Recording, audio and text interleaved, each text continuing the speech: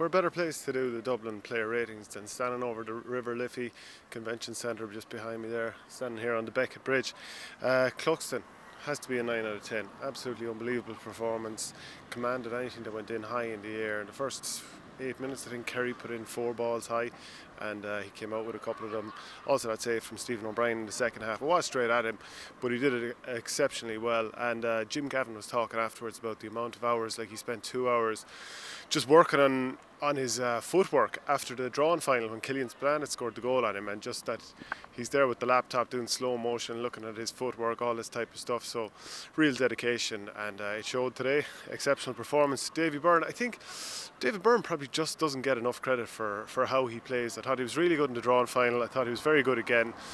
Somewhere between a 7 and an 8 out of 10. I'll just go with 8. Michael Fitzsimons, I know he had a bit of trouble with Connor or David Clifford, who kicked 3 points in the first half, all off his right foot, but I thought he was very good. Excellent first day, and I think an 8 out of 10. Johnny Cooper at times looks a little bit unsure on the ball, and like that was seen in the first game, and I think Kerry at times wanted him to have the ball.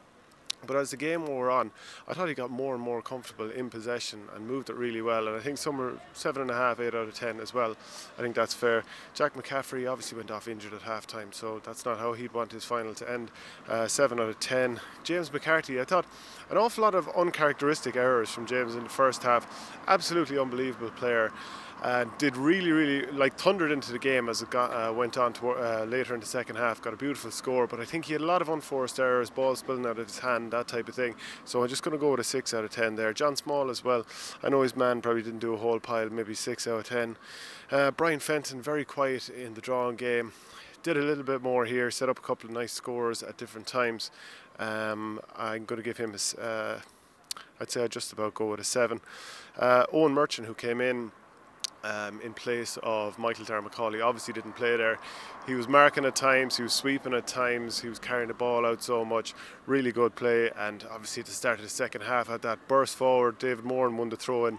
He burst forward with the ball, collected it from the sort of centre back position, and beautiful finish with the outside of the foot. So going to give Owen Merchant 9 out of 10.